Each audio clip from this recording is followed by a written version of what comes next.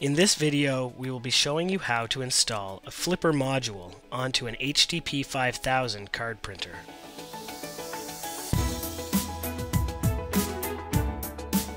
The flipper module has two mounting tabs, while the printer has two slots that they will go into.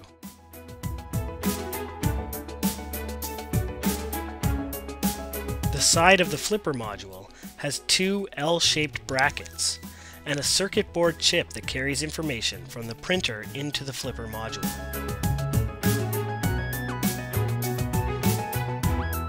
On the printer side, you have the two L-shaped slots and a connector where the circuit board from the flipper module is going to be inserted. As well, if you have any encoders installed in your flipper module, they will need to be plugged into the two USB ports here.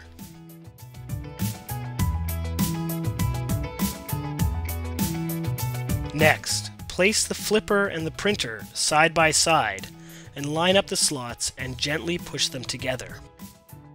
And since we have to secure them with screws, we are going to tip the whole printer over onto its back.